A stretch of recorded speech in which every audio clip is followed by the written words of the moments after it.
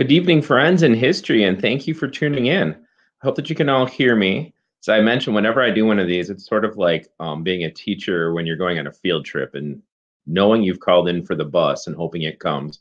So if you can let me know if you can hear me. Yes, Mrs. Longnecker knew what I was doing there. Oh, good. I have a former student in the audience, and I also have a screenshot of your thesis that I'm going to share, Duncan. Oh, nice. Ms. Peony, good to see you as well. Friends in history from across the country and different parts of my life. It's really very exciting. So tonight I'll be talking about things that I have done to try to teach the age of revolutions more equitably. And there's a lot of aspiration in what I prepared, meaning for myself, there's things that I need to learn more about or I want to learn more about, and things that I'm doing differently. In my on-level world history class, I started doing the Age of Revolutions today. And then in my AP class, I won't be doing it for a bit. So I know I saw Lucia's question there in the chat, and I scheduled this for this time with teachers in mind who might be planning this unit like coming up. But I'm also aware, like doing this work with Fiveable, that with students who are on accelerated schedules, people who are doing this class in one semester, that happens, doing the AP World History class, there's people who are already into this content. So Mr. Laster last night did a session overviewing and reviewing, depending on where students were, this content. So that's all a way of saying, if you're a student and you haven't covered this yet, it'd be a preview. This will be pretty high level, but there's some ambitious students out there who I know will get something out of thinking about these topics at a deeper level. And if you are a teacher, you may not have covered this yet, but the idea is to kind of start thinking about it before we get into the day-to-day of, oh my gosh, what am I doing tomorrow? What am I doing this week? That kind of thing. So if you could fill out in the poll, there's a few different poll questions there. I'll take a peek. We have that, right? So a few people have chimed in, and then, oh, nice spread on the different things that we're looking for. So I'm going to make myself even smaller, although I did want to show I got my Fiveable pin. We don't have Fiveable cardigans yet. I think Duncan might actually even recognize this particular sweater, since I think it's about the same age as you are, 1997. I also have the painting of Toussaint Louverture that a student gave me a few years ago, which, along with the camel saddle, some students gave me a year prior to that. There's that. Yeah, I know. How can we make this happen? So today is a kindness cardigan day, and so I'm fully prepared for that. Plus, it's cold here now. So I'm going to make myself even smaller. Like I said, the kids taught me how to do this. That you have those three options there. And then I'll take a look at some things. And this is meant to be, I really want this to be highly interactive. So, I mean, any questions, comments, that's all good. So we're Team Fiveable here. Some of you have been to a few streams. Some of you are streamers. And so what we do is we offer free live reviews for students in 15 different AP subjects. I'm the lead AP world teacher. And so I do a lot of coordinating and scheduling, and I review people's slides, and I watch a lot of streams myself, which I really enjoy. I've learned tons watching other people. Like every person I watch, I learn something from. So what I do. But then I also do one of these a month. So if you find this interesting, I'm going to be tackling industrialization a month from now. The same basic theme, and you can follow us on all the socials there. So here's what we have coming up over the next few days. We also have Melissa in the chat here will be doing another LEQ long essay question session. So the next two are student-led, so sort of the opposite of this, students talking to students, whereas here we have students and teachers. Although, again, if you're a student, I would stick around and see, because these revolutions are very interesting.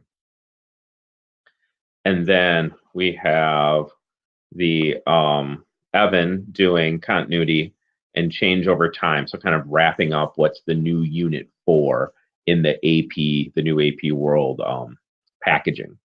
So that's the there, and a lot of students seem to be, that's a pretty common place, I think, for people to be, is finishing up that early modern period. And then, like I said, I'll be doing this again that time. So if this is your first stream, though, you might notice there's an ask a question thing.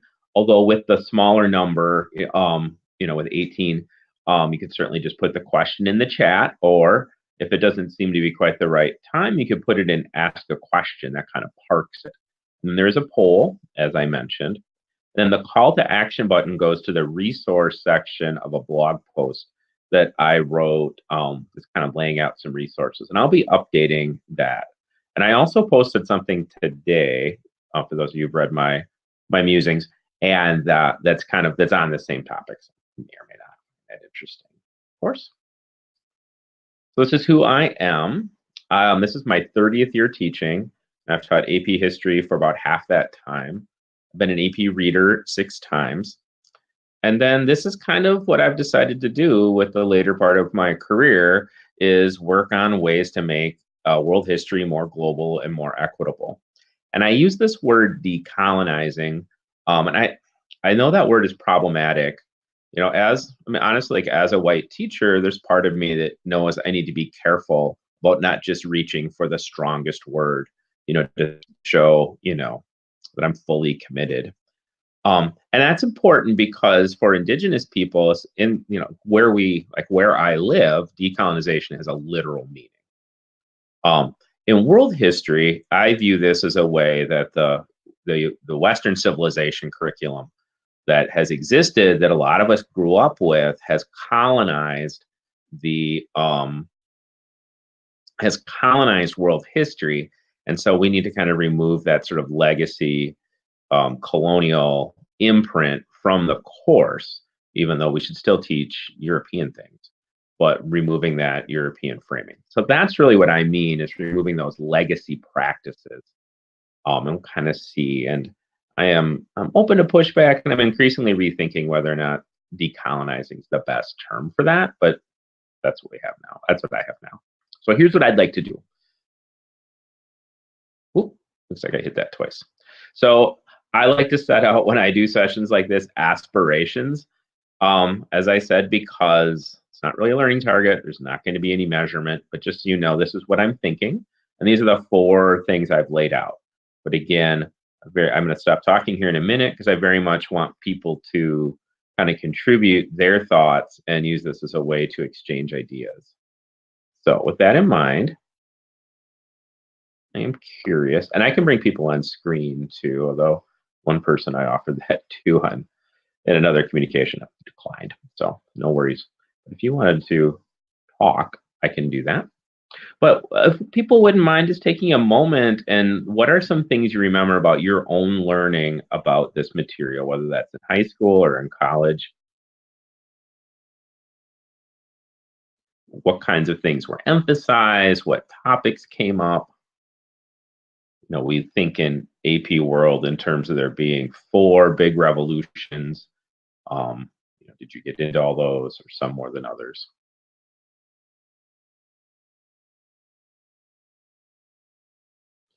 A lot of source work. Like, were you looking at primary sources? Were you mostly being explained? Having things explained to you?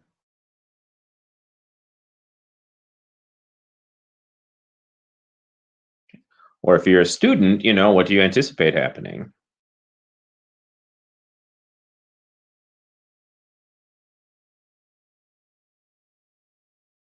Yeah, that's Melissa's comment there is kind of one of 2 ways that I've found that people experience world history, and even my own teaching of it, either excessively modern focused or kind of ancient.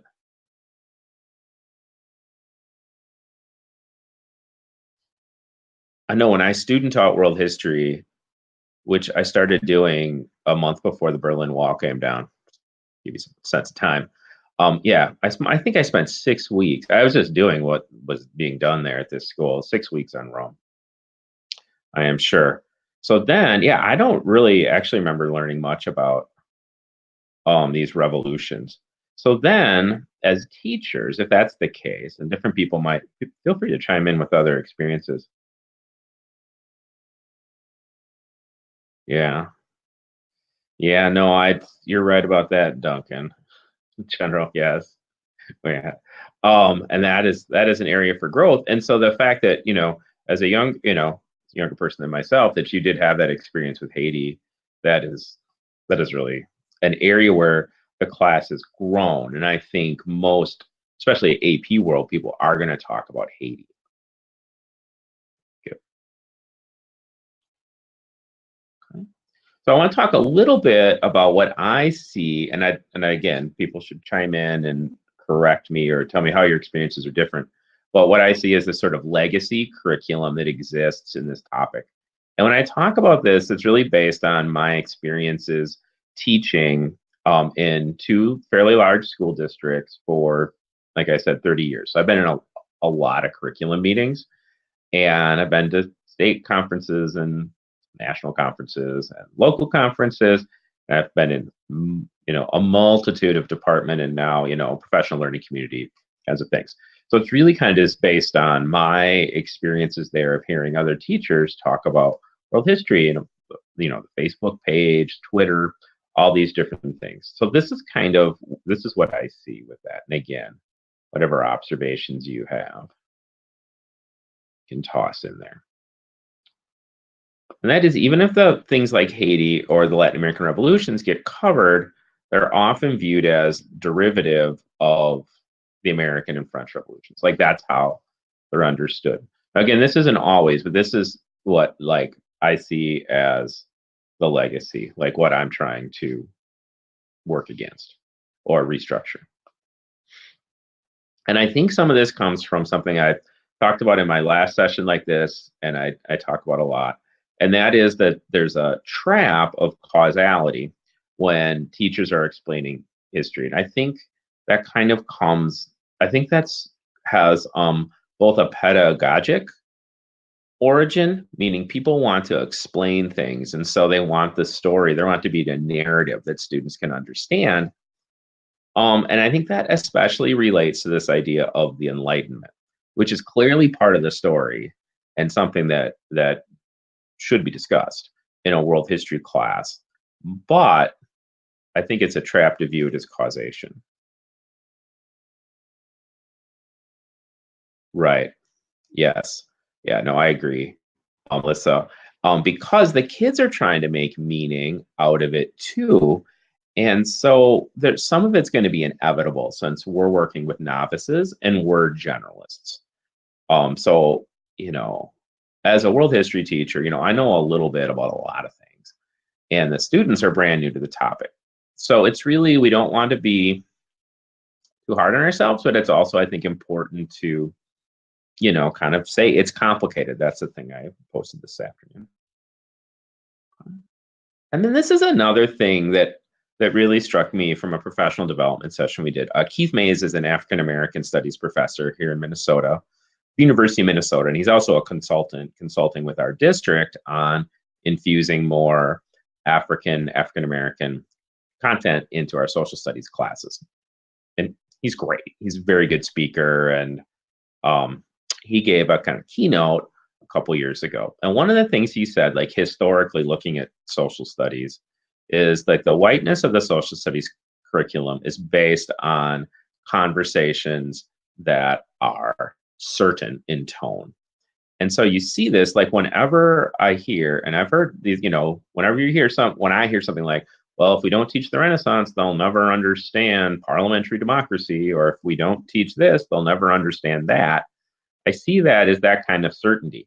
Now, that kind of certainty can be focused on multiculturalism, except that could be, and every now and then I've been in that conversation too, but mostly it's not.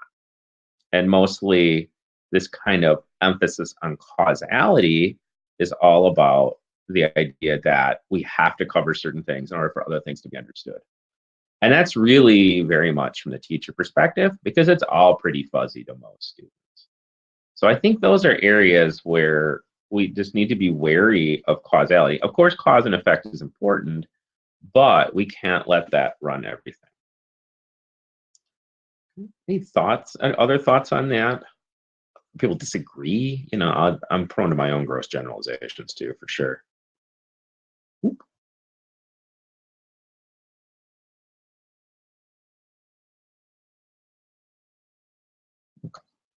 And so I think the issue then, in terms of how this gets reflected, because I think all four of those revolutions do get covered in most world history classes to some degree. But the issue really becomes one of granularity. And what I mean by that, or what's kind of meant by that, is what level of detail do people go into when they're talking about different things? And so what will happen then is that teachers, and so for those of you who are students out there, you can watch for this with the topics that you cover in class. You can kind of watch for, are there topics where your teacher or your book go into more detail about the course of events? So I'm going to assume that everybody taking world history is going to touch on these revolutions, and that's progress, because I certainly didn't learn about the Haitian Revolution at all until college. And so that's great. Then the question becomes, are the different revolutions being taught with the same level of detail? So for students, what I was saying is you can notice that. And then, of course, sometimes there needs to be case studies. But the question then becomes, are there patterns to that? And so I would say that our goal as teachers, for teachers in the group, is to treat different parts of the world with the same degree of specificity overall, knowing that sometimes you're going to do deeper dives into different areas. And so sometimes you'd be more specific about some things than others. So I lost I'm in a presenter mode here. So this is what we mean, how many. And then what that will come down to often is the notion that some things are more significant than others. And that's where I kind of want to push back. Now, the French Revolution is clearly a significant event. Sometimes people will argue that some things from European history, like the legacy Western Civ curriculum, are super significant, when I think you can make a case that they're really not. So that's come up sometimes with the Italian Renaissance or the Reformation. But these are interesting, but maybe not globally significant, or at least not more globally significant than other similar things, like the Sunni Shiite split, or the, renaissances in Central Asia, the Timurid Renaissance. There's a lot of renaissances out there. But here, I think you can really say, well, the French Revolution, that is important. But the question then is, does it require more explication? Do we need to go more in detail into it than we do with other things? And I'm going to argue no, even though we should still cover it. And I think one of the reasons is, it's like that joke about, there's a joke about the guy who loses his keys. Can't really tell this joke in a funny way. Plus the lag makes jokes hard with the video here. But, where the guy's looking for his keys and he's looking underneath the street light when he really lost the keys somewhere else. And it's like, well, I'm looking here because the light's better. With the French Revolution, we have so many different documents. We have so many different documents that we can look at, including paintings like Jacques-Louis David. Here you have like a great painter who is actually at this historical event. Like it's a super tempting detail. Oh no, come on in. Donald is already streamed and now he's in here now. Sorry, I could only watch a little bit of yours because I was getting ready for this, but we're here. So, right, looking at Duncan's comment up here. Yeah, right. Yes, and I think that's really kind of it, isn't it, Duncan? And I think no worries, we'll have that in there. We'll that'll kind of come back through here. And I also understand what Melissa's saying, that this sense to do things chronologically, right? And that does make some sense because we want to help kids keep some things in order. So I'm going to recommend starting with Haiti. That's one of my recommendations. But I think we can make a very logical case for starting with France. And it's important. But then the danger is, what can happen is, if we feel like that revolution needs more detail, then we run out of time. And so it's really having that discipline to kind of look at the big ideas and as Duncan's saying, like look at the local conditions in each of these spots. And so I have a couple things here just sort of for your consideration. And I think they're sources or things that people have seen. So this is from, let me put that down there. Yep, Laurent Dubois, who was one of the big Haitian revolutionary historians in the United States. And he wrote this essay that's on Aeon. It's very Googleable. And I think a chunk of it could be used in class. Like I think this could be a short answer question stimulus, where kids would, you know, corroborate and challenge what's happening.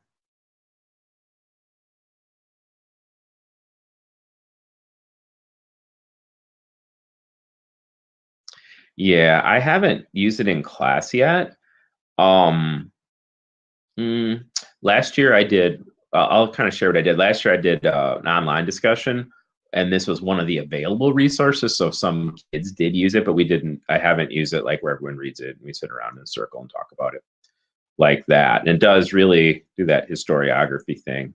Plus Dubois' cartoon that he did of the Haitian Revolution that's at the nib, that's really great too.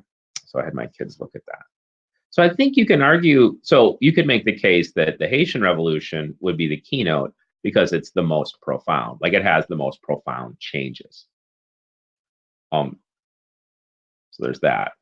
And then I've recently become more aware of this idea through Duncan, and then who's in the chat here, and my former student who recommended the book on the right to me, and then in a history podcast, Historias, from the Southeast Council of Latin American Studies, does a great little podcast on Latin American history or Latin American studies. So sometimes it's current events, which can be useful. The book got recommended again. So I came across 3 recommendations. So I read it. And what Sanders' argument is in this book is that the Latin American revolutions in the Latin American republics in the mid-19th century were at the leading edge of actual republicanism. Because popular participation, they eliminated slavery. There was kind of universal male participation ahead of some other places. So you could really argue that they were at the leading edge and saw themselves as being at the leading edge of democracy in the world, which is different than how when we look at the French Revolution as the ideal, then everything else gets compared to that. As Laurent Dubois has said, though, the thing with the French Revolution is it means so many different things, of course. I think this is just an interesting idea this is one of those things that I haven't developed that much. I haven't developed yet as much as I would like to. So I think you make that argument there.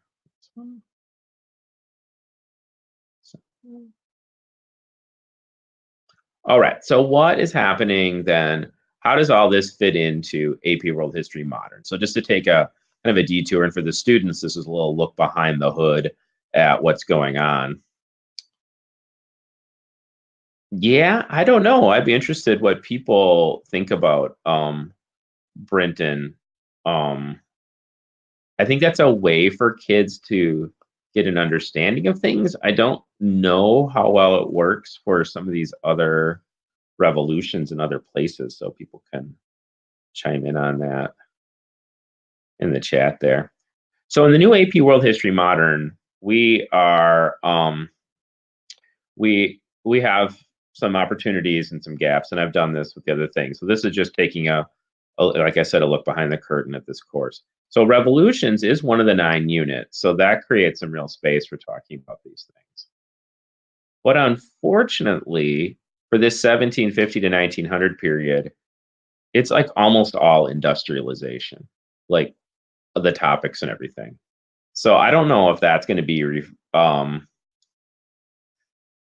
don't know if that's going to be reflected on the test or not. So really, I'm not going to teach. Industrialization is obviously important. I mean, I'll teach industrialization, but I'm going to show you something in a second here. So then the barrier that we face with this the way the new curriculum came out is that all 4 of these revolutions are in just one of the 93 learning objectives. Whereas there's like 9 for industrialization. So that's tough, and that really is part of why I kind of did this stream, to give people some ways to think about doing this unit in a way that isn't just one day in the French Revolution and then a couple days kind of rushing through everything else, and then you move on. This is hard to see on this screen, I know, but a number of you have seen this on my blog. This summer in an act, which I'm still undecided if it was emotionally healthy or unhealthy, my 8-year-old and I cut up the new course outline. And I did that just to kind of see how stuff would fit into the old frame. So on the left there, that's revolutions. And the first one is the Enlightenment, basically. And then the second one is everything else, all the political revolutions. Then in the middle, that big mass in the middle is industrialization. And on the right, there's imperialism. So you can kind of see the issue that we have here is that, well, certainly we do need to cover that stuff in the middle. I think that's way out of balance.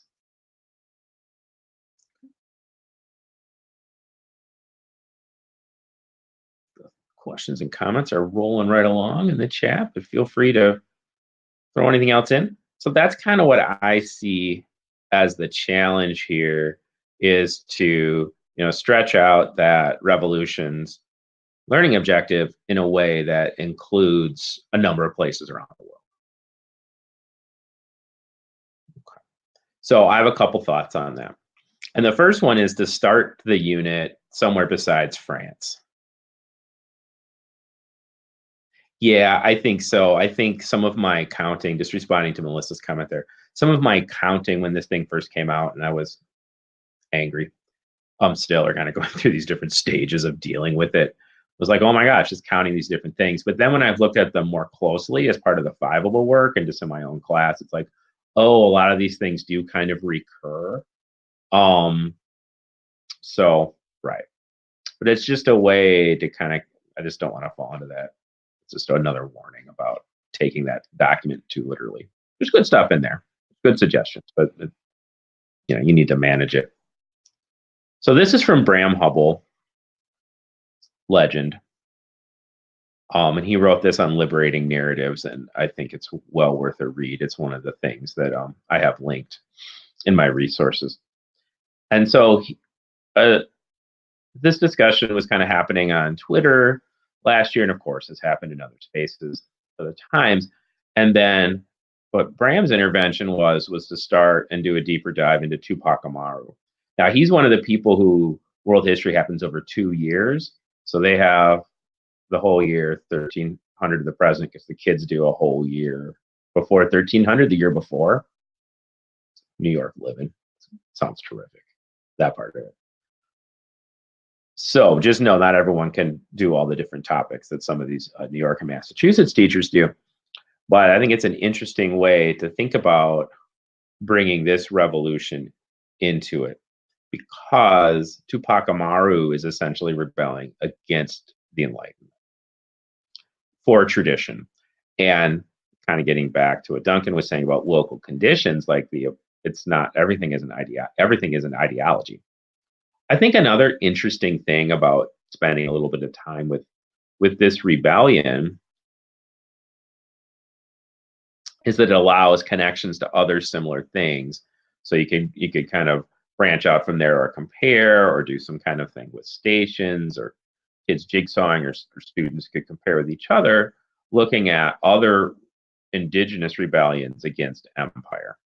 So then the theme becomes not so much like rights discourse, but resistance to imperial encroachment.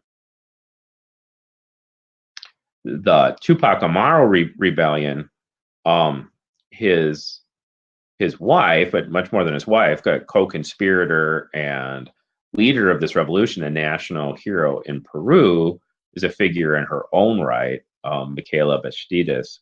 And so then that's kind of another bonus as I see it. because we need to take those opportunities we can in the world history class. And this picture I got from the Spanish Wikipedia, and it's like from a commemoration of the 150th anniversary of Peruvian independence.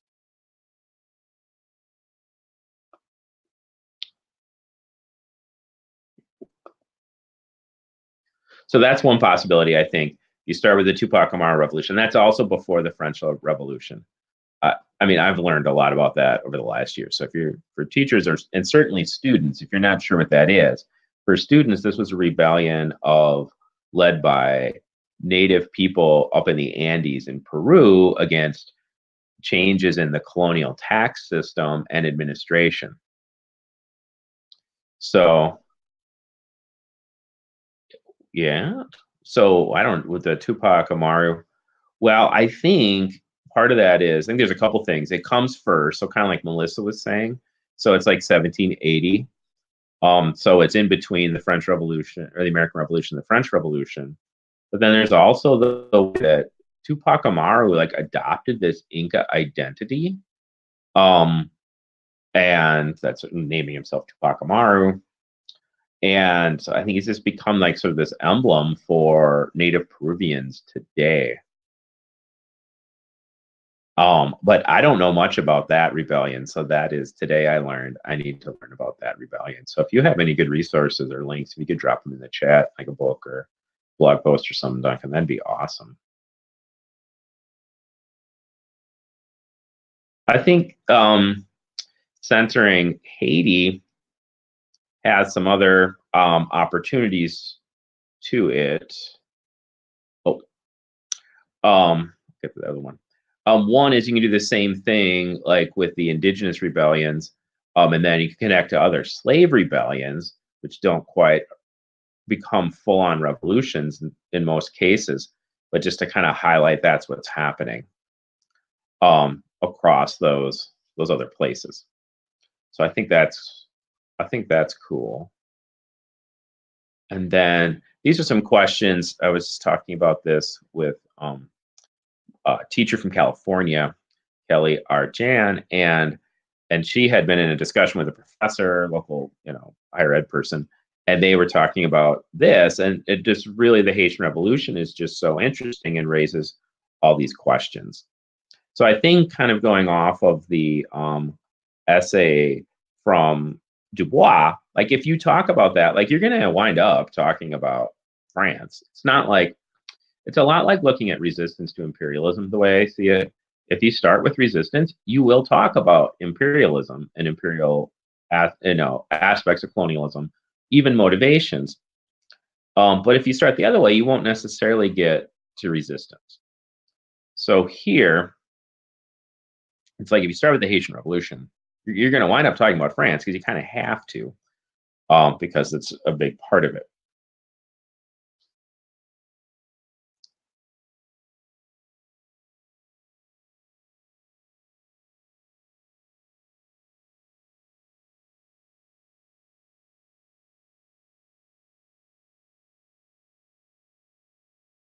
And I mean, this is a brilliant, beautiful book. Ada Ferrer's Freedom's Mirror, which is actually about Cuba during the Age of Revolutions, or after the Haitian Revolution. And I can't recommend that book enough. And I learned a lot about the Haitian Revolution reading that. And I also learned that I knew very little about Cuba that didn't happen in 1898 or 1959, 1960. But if you look at this is this story, and then you can read how she describes it. There's also a story that she relates that she footnotes to Dubois and another scholar, who I can't remember right now. But there's apparently in Caribbean history circles, a common story of a Haitian revolutionary who's captured, and in his pocket he has gunpowder, an African talisman, and a copy of the Rights of Man. Kind of bringing these sort of things together. Kind of again showing that it's both. It's the local and the international, the ideological and the material. Yeah. So I think those are two good reasons to start there, and then kind of work our way kind of back to the other things. Because whatever you do in this unit, you're going to wind up working your way back to something else. So if you take the French Revolution, it's really hard to do everything like completely contemporaneously because there's a lot of things happening in 1791, like a lot. So, and in a world history class where we're kind of dealing more thematically, I think those are reasons to kind of at least think about that.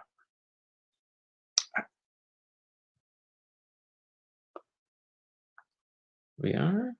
Welcome, people. As if some people are coming in too. There's a little poll here, and I see where people are at. Or well, we do have one person who's into the modern period. What's happening? Okay. I think the second thing that I've tried to do that's difficult because of time and we are trying to summarize things, and I tried to do it last year, and the evidence is that I didn't do a very good job. Like by the evidence, I mean the things that kids wound up writing, based on what I'd said in class and then what they'd read in the textbook. But that is to try to complicate the idea of the Enlightenment. And this comes back to something that I wrote about this summer and all this in a post I called "It's Not AP Euro," and that is, and it's also from conversations that I've had with students too, is that like the AP Euro book, it's going to ooh, nice. I like that. Thank you, Duncan. And I know that Bolivar took shelter in Haiti at some point also. So you do have those connections. So Haiti can be seen as this other kind of thing. But as and as actually a conversation that I had with Duncan about like in European history, the topic, the European history that exists in Eurocentric world history is not very good European history. And so it's not so much that there's too much European history in like a Eurocentric world history class. It's that it's not really state of the art world European history. So with the Enlightenment, yeah, he was a rascal, Mr. Little. Good to see you, Evan. Thanks for coming in. The summer before, I taught European history, AP Euro, for the first time, 15 years ago. I was at a workshop, one of the best workshops I've ever been to, AP Summer Institute. Fabulous teacher and a fabulous professor collaborating. It's great. And the professor's specialty was intellectual history. And so she did a couple days of short lectures, or a couple of short lectures on the Enlightenment. And it's really like, wow, okay, so all the kind of complications of the Enlightenment, the way Enlightenment people viewed people outside of Europe, the way Enlightenment led to some negative things, also positive things. It was very complex. It was really interesting. And so then when you see this very simplistic idea of the Enlightenment in world history classes sometimes, and I get that sometimes we're going very quickly, and so sometimes that's the best you can do. That said, this is one of my goals, is for kids to have a more complex of understanding of what this means. And part of this comes from another book that I know a lot of people have read, but that's something that stuck with me that I'm trying to emphasize more in my classes this year as I frame things, is the idea, these three notions from world historian Robert Marx. And this is coming back to that idea of not getting trapped into simple ideas of causation, that without some coincidence, conjuncture, two things happening at the same time, that then we wouldn't have these kind of things. So if we take a look at this map here, it's the map that Bram Hubble shared on Twitter, and I'm sure people have seen things similar. You can see all these different slave revolts, rebellions over this 350-year period. And the Enlightenment, was only a kind of a thing for a part of that period. So really, it's kind of the conjuncture of the big slave rebellion in Haiti with the Haitian Revolution.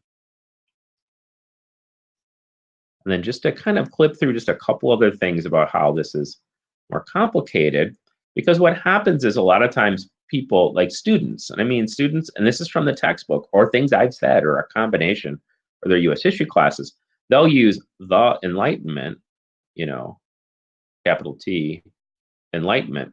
They'll use that like as a synonym for freedom.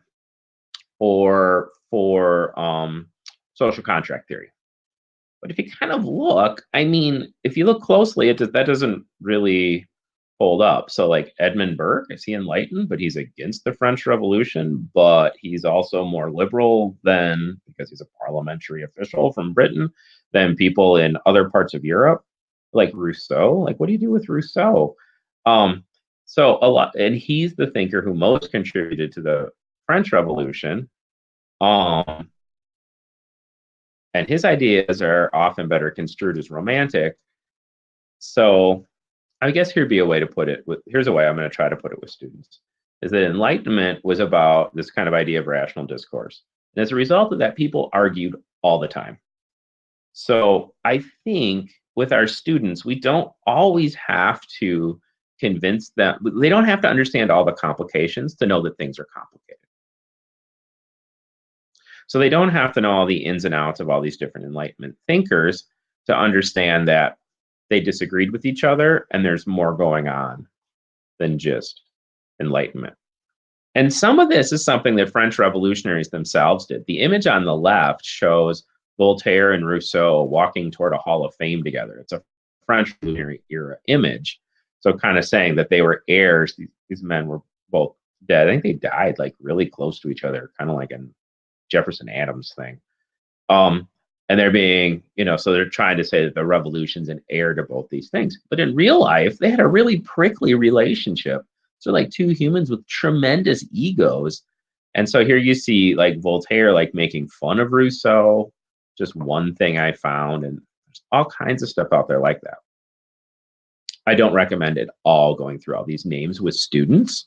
I think if students know these two names and basically how they contribute to revolutions, that's fine. But I think we can also tell students that it's complicated, and it's not just the Enlightenment. And Enlightenment doesn't just mean one thing; it means a way of thinking. And then I think it's also important to structure our classes around the idea that Enlightenment means all these different things. So when you study European history, the I don't know that reference, the shadow of the Enlightenment, Evan. Can you explain what you mean there? I mean, I'm down with the dark side of it. Oh, my bad. Sorry, I'm too focused. Right. Yes. yes. The other side. That's what Dr. Ottaway called her lecture on this, the other side of the Enlightenment, scientific racism, stuff like that. So in Cuba, like the slave-driven sugar economy was very much a part of Enlightened era reforms, trying to make government more efficient, more rational. Catherine the Great considered herself enlightened. Frederick the Great thought he was enlightened. These people are absolutists. So Enlightenment doesn't just mean, social contract theory. Of course, it does mean that. All right. But it also contributed to entrenching slavery. And this is an area where that Freedom's Mirror book really kind of taught me a lot about how the sugar economy of Cuba was planned out. Like people specifically endeavored to make Cuba a sugar colony. And they saw what they were doing as, they're rationalizing the legal code so that it could support slavery and property ownership. It was very much, in tune with these other enlightened things. So again, this is not necessarily detail that I'm planning to go into with all my students, but I think it is worthwhile for them to know that that ideas have all different kinds of effects, and what happens with the ideas is contingent on other kind of material conditions. The reason this is so important to me is that I don't want my students who aren't from Europe, my students of color, I don't want them thinking that people who look like them only knew they should fight for their freedom and rights because of some papers that people in Paris wrote down. I just won't abide that. Because it's not true. It's not, like you look at the Haitian Revolution, the more you get into it, the first documented instance of a Haitian, oh yeah, that's true. The first example, like of the Haitian revolutionary in possession of the Declaration of the Rights of Man, obviously, like dock workers and stuff get a hold of them like right away, but like revolutionaries up in the hills, like they get them because they're fighting soldiers representing the revolutionary government. So they're taking them away from them. There's Haitian rebel bands that pledge allegiance to the King of France because they're opposed to the revolutionary government, because the revolutionary government for a time was still enforcing slavery. So yes, I agree that this could be a way to do complexity with students as well. And so again, I don't want to be down on people, especially people teaching the class with younger students. But a lot of times, you know, you see like in certain online spaces, people talking about like these like very straightforward causal relationships they're trying to get their students to memorize, and then also maybe later on in the year complaining that they're not getting points for complexity. So, and I think honestly, some ninth graders might not be able to do complexity. You know, it's a lot just to be able to get the basic thing down. Right, exactly. So here we have Bolivar, who's, you know, is he a revolutionary or not? And I think we already do some of this. Like, I do think there's a lot of this going on out there where you're like, hey, how, you know, some people are radical, but not radical in other ways. And what does that mean? So here's another slide that might be able to do that. Again, to look at how the Enlightenment's presented differently in European history. I was actually a reader for this prompt on the lower left. It's a total mess of a question. It's the worst experience I had at the reading in terms of like the actual reading part, because there's so many parts to that question. But it does show you how this was one of the main ideas of that, you know, and what they were looking for in the answer, which very few kids came up with, was like romanticism. But if we look at these other people, that's a great non-contemporary image of Tupac Amaru that I saw when I was doing my image search on t-shirts. Yeah, it was horrible. And that's back when those were holistically graded, and they really wanted the FRQs to be holistically graded. But it was like, I couldn't do it. You know, like some of the, you know, the history grad students and, you know, professors, you know, they could read better than the likes of me. But, you know, I had to make like a little table, like tally sheet, you know, because they were like, did they do all the parts or not? So, well, but it does show you that this is how European historians understand that the French Revolution challenges Enlightenment by bringing these new romantic, you know, it also does things, you know, it does both, right? It's complexity, it does both.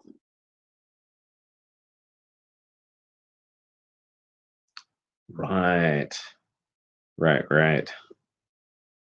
Yeah, so if we is ended right before 1848, and that's one of the things I'm trying to think about. You know, we are pressed for time, but how can we push through into 1848? And really, that book, you know, the Sanders book, Vanguard of the Atlantic Revolution, the thing that was really interesting for me in there was like the Latin American 1848 stuff. I mean, that was one of the things that was interesting. So kind of keeping that going. And the Age of Revolutions blog, which has great little like 10 to 15-minute read posts by academics, really recommend that. They really take a pretty broad view of the Age of Revolutions. Okay, but what I'm getting at here on this slide here is this, right? Tupac Amaru was rebelling against kind of Enlightenment sort of reforms, right? And so I think really, I guess the two things I would say, I really like what I'm just going to adopt straight on what Melissa said about complexity, and then I would also add that I think we're much better off offering Enlightenment as the context for what's happened. So that these reforms, it's not like the monarchs instituting those reforms were like super into being enlightened. It's like they wanted to maximize revenue using rationality as a tool. And if you look at people like Bolivar, you know, as Evan's pointing out, he's not universally committed to equality, but he's using these Enlightenment terms and phrases and social contract language to accomplish his goal. So one of my broader projects with students is to have them consider people's material interests as affecting their ideas. That ideas are sometimes a trailing kind of indicator. But I think if we think of it as enlightenment in its context, so then when Haitian revolutionaries decide they want to form their own state in an Atlantic environment with this kind of language going on, well, they use that language to try to accomplish their goals. It's not like they needed that language to know that they wanted to be free. That seems absurd. So we want, want the student to kind of think, but the Enlightenment's still clearly context. It's like, it's something that's happening. So that's how, I'm going to try to approach it. And plus context is hard. So if we look at this idea, if we can teach complexity and context with it, well, then we're really kind of doing something here. So then this would become an organizing question for a few days of study where students could kind of play around with this. And I tried it last year with limited success, but now this year with a few more days. That's a good thing about these changes, a few more days, and we'll kind of dig into it a little bit. I'm just going to always put this slide in all my things like this. Right. I don't know that I don't know everything. Yeah. All right. So then the third thing that'll be shorter. I know. The third thing to do, I think, with this is to consider something outside of these big four and bring it in. So these are some resources. One of which I've mentioned. I really like that podcast, and I think the Dig podcasts are good for recommending to students because there's transcripts of all of them, so it's accessible for students who might not be especially auditory or might be impaired with hearing in some way or only want to look at part of it. And it's good because it gives a really good crystallization of the Haitian Revolution, which is hard to do. And it also talks about other revolutions. And it's for women. They're sassy and fun. There's two who do any podcast. So Dig is one of my favorite podcasts. And then this book I read last year when it came out. And those are just short essays. So you could probably adapt some of those for students too, and looking at these different indigenous rebellions. So these are 3 places where I got some of the ideas that are on the next slide and resources. And they're linked if you follow the big green button.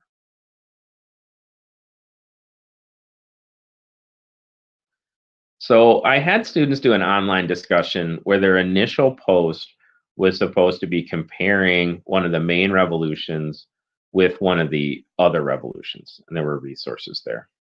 A few people selected the West African revolutions as what they'd like to know more about, and that they're most interested in.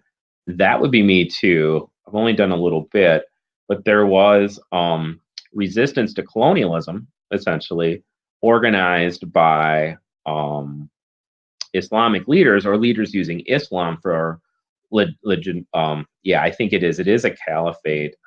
May or may not be that one, Evan. But they did call it jihad and using Islam as legitimating, motivating force to try to resist colonialism in West Africa. So what the kids could do who brought that in, even if they just understood the broad outlines of it, is then they can make some comparisons to other people who are trying to preserve tradition in some way. And you can look at elements in all these revolutions where people are trying to preserve tradition or where they're trying to push back against tradition.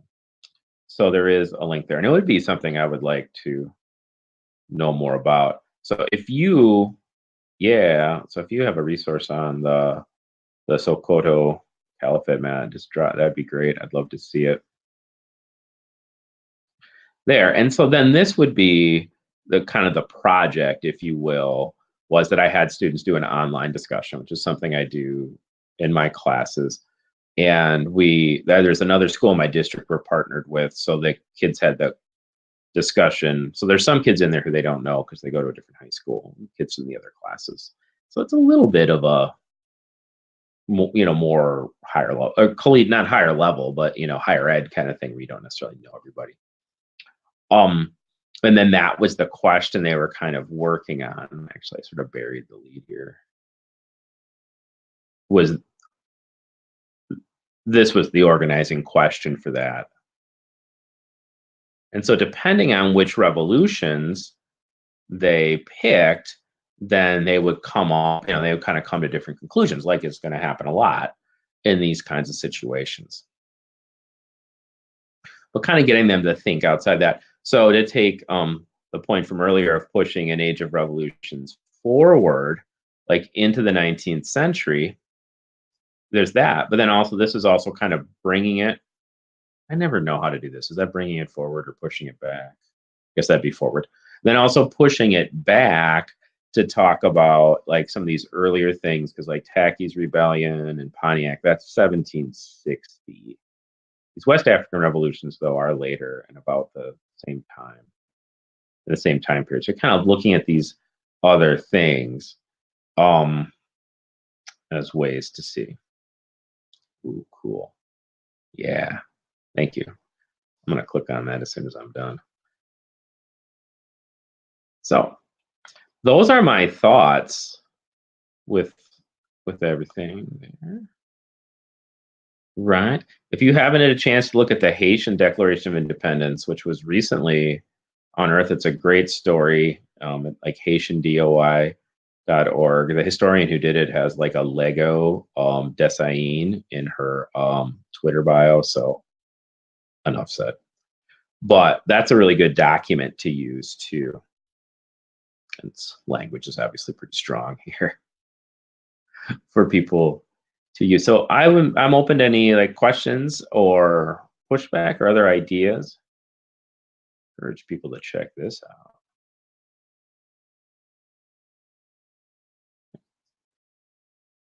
All right. Well, I think I'll wrap up because we can continue to discuss and other kinds of forums.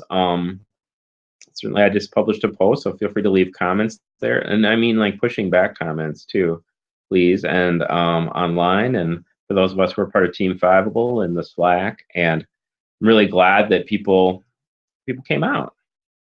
So yeah, right. There's always more to read. I guess of all those books, the Farrar book's it's the best written. So that's yeah. Oh man, thank you. Thank you. So just some ways to think about some things differently in order to create some more equitable spaces in our classrooms. So thank you all very much for coming out, and look forward to seeing you down the road. Good night.